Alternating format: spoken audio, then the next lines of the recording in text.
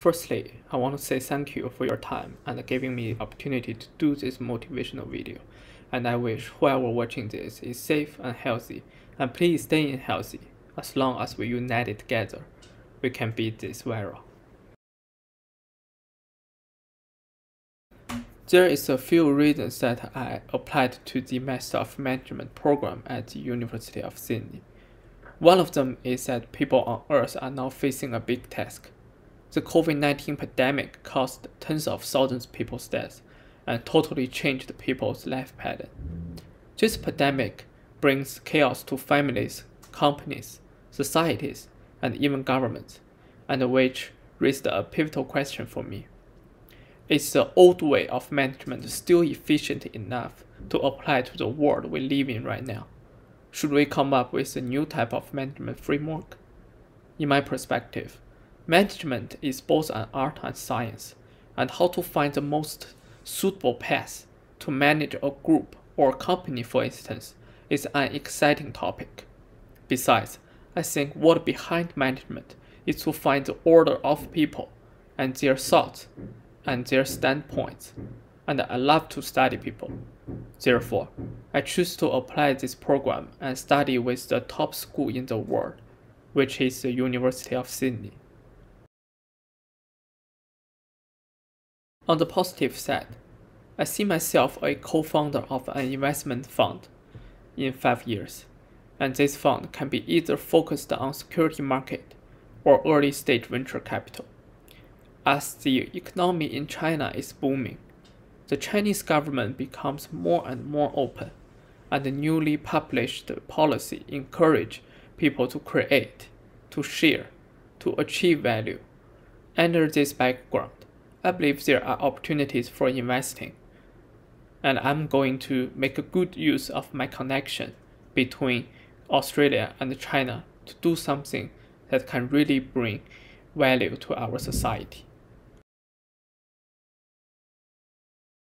I grew up in China. My parents are doing business in China, and I had 2 years of working experience so far in China.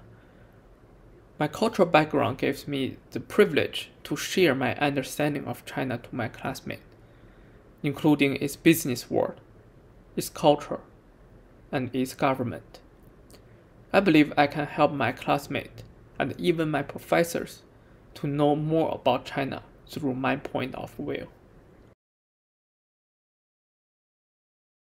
In last month, I have closed a 300 million RMB deal, and I participated in this deal from the very beginning. The primary business of this company is to manufacture and to sell sweeteners to food and beverage companies.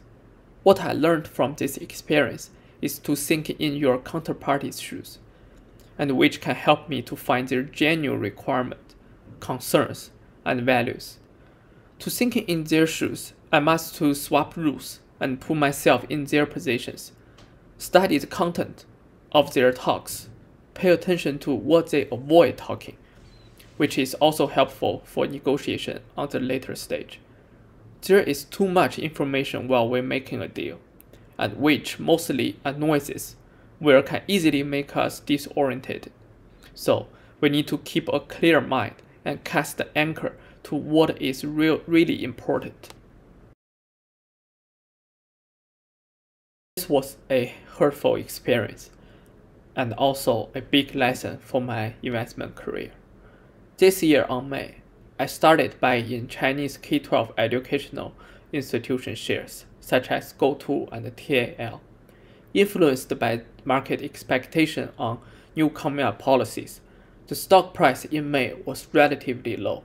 At that time, there are only rumors about the Chinese government is going to shut down all commercial educational companies and online tutoring service companies, and with all other negative regulations, but no material evidence released yet.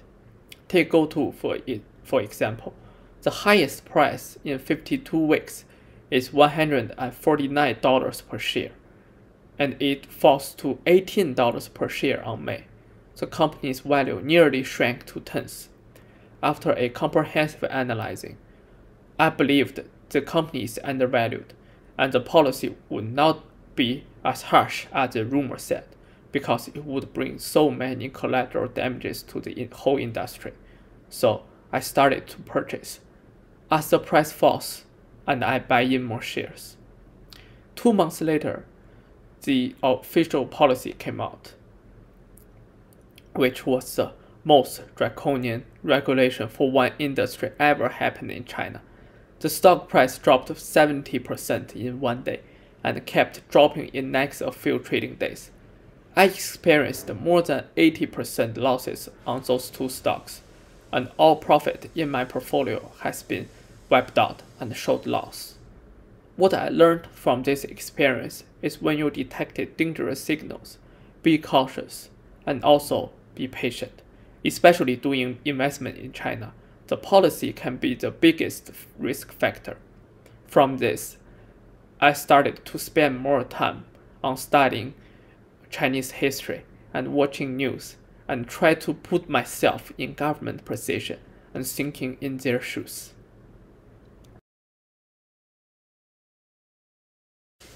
I am a self-driven man, and I am always thirsty for knowledge. I have good learning abilities and never get enough for new knowledge and information. Knowledge for me is more valuable than gold. So I will devote myself to this program and try my best to study and to contribute.